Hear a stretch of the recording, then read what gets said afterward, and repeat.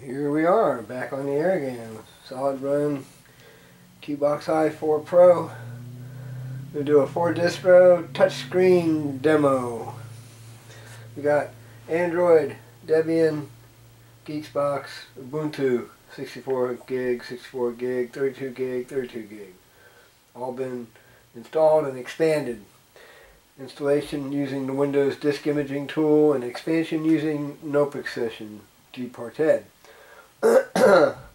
We have a nice little cloth HDMI cable, different than the one I had tied in a knot. Here's an Android display. It has Android and ARM running inside, but it also has an HDMI input, which lets me input and use the display for the cubox.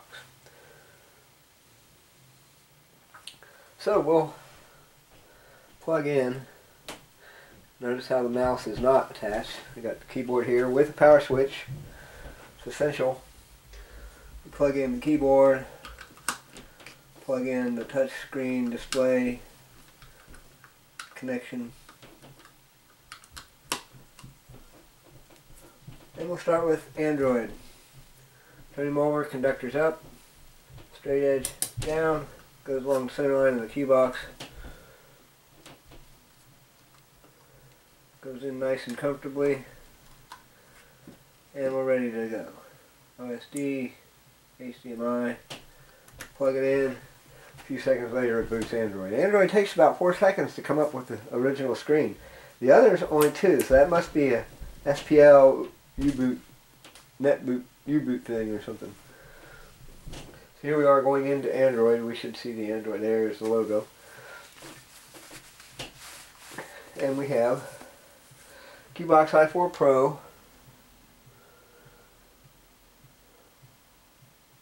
booting Android.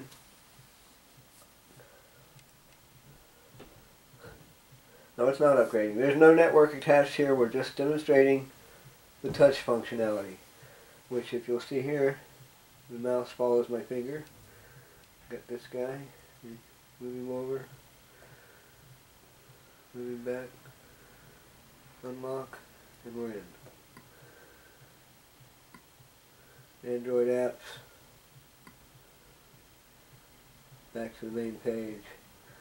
Now, how do you leave here? How do you turn it off? There is no turn off in the GUI itself, because Androids always get turned off by a little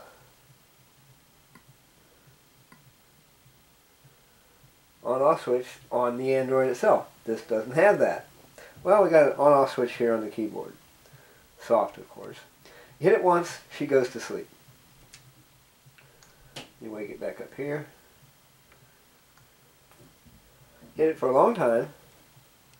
Brings up this dialog: power off, airplane mode, silent mode.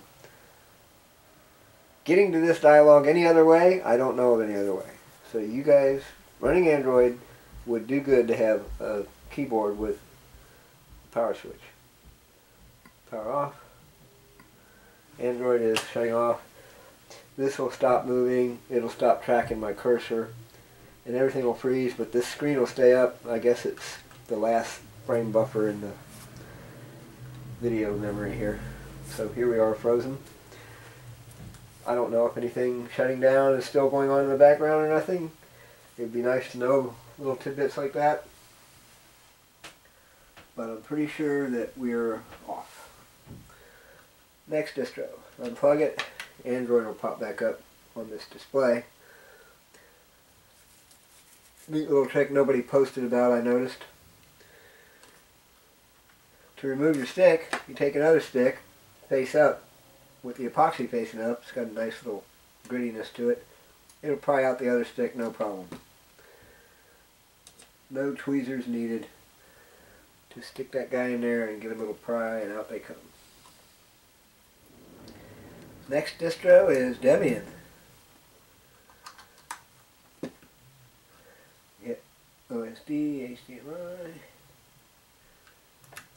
It comes up 2 seconds flat. Blink! There it is. PHY not found.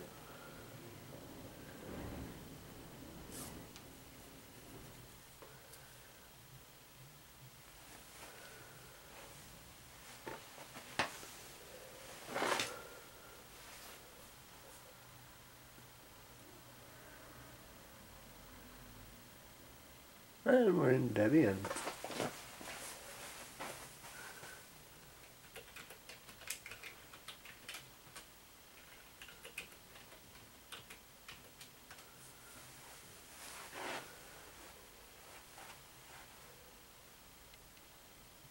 Ta-da!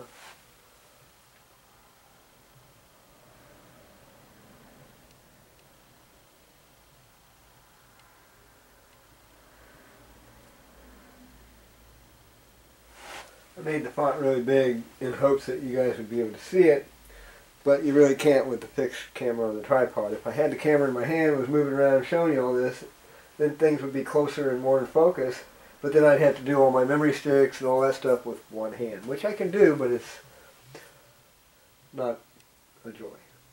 So here we are. Uname Dirty 161 December 31st. So it's the Debian Jesse build. It recognizes touch.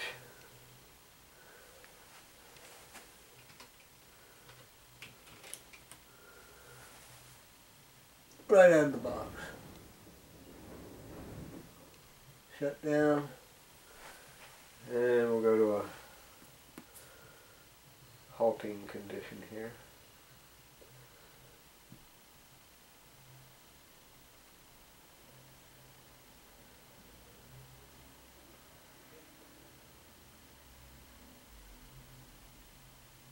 System halted. And that's Debian with touch on a cubox.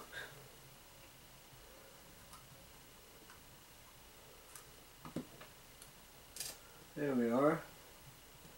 Geeks box. This build is from yesterday. The compilation of the kernel was the 17th, just a few days ago.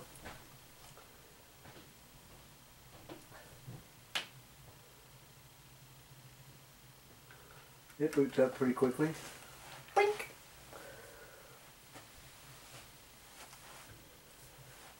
EHCI.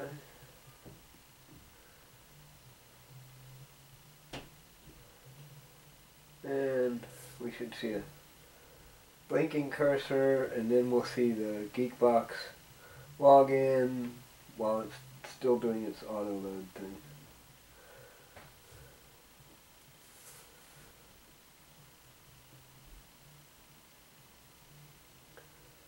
There's the cursor, there's that. A few seconds later we'll see Geekbox here, it's typical XBMC boot up. Although it says ARM Devel. Geekbox Media Center. And Win. Pulse 8 CEC adapter. Videos, music, programs.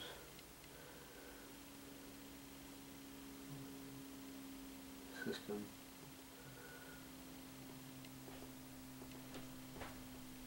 System info. XBMC 13 Alpha 11 Git. Compiled February 17th. Everything's there. 4 processors. Move the cursor around. One of the processors goes to a higher percentage, but the rest are fine.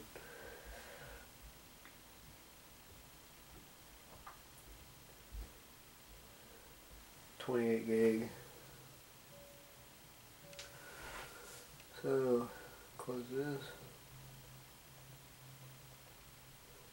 and power off.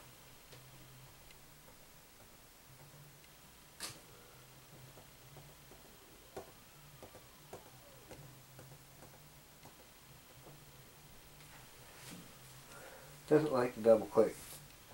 Almost has to be faster than mouse double click. I don't know what's going on there.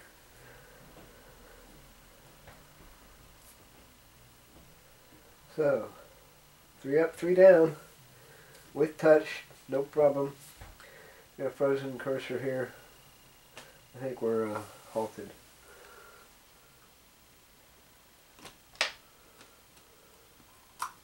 It'd be nice to know, but I'm relatively certain.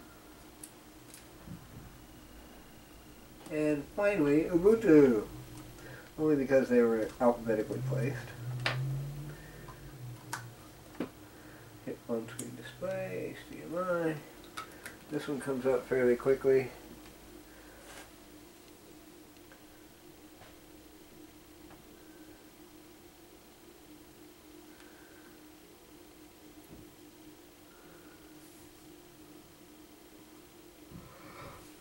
And we should see the purple Unity screen. Or actually, it's gray! Oh no, that's not Ubuntu. It's gray. Ooh, no, it's purple. Purple. This is Ubuntu. Down here is the menu.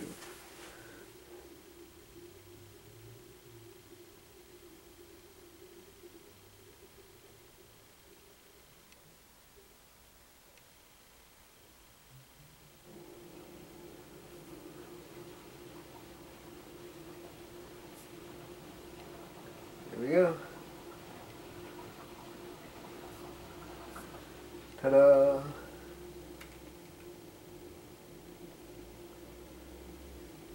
Touch.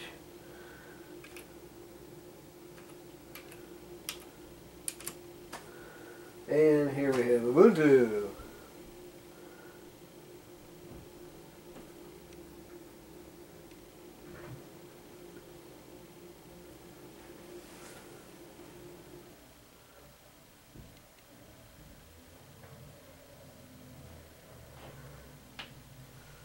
Tell it to shut down, and it doesn't. It brings up the login screen perpetually.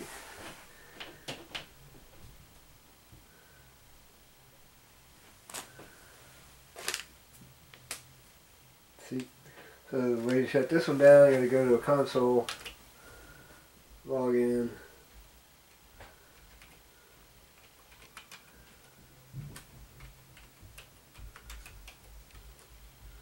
And then tell it to shut down.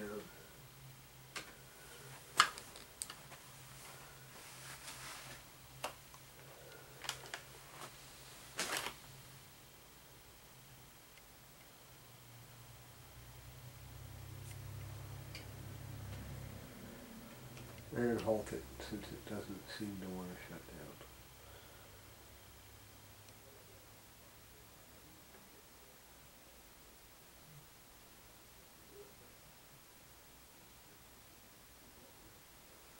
And that's 4 distros. 4 up, 4 down. Cubox-i, all running touch, all passing sound through the HDMI and out on an 1/8 inch jack.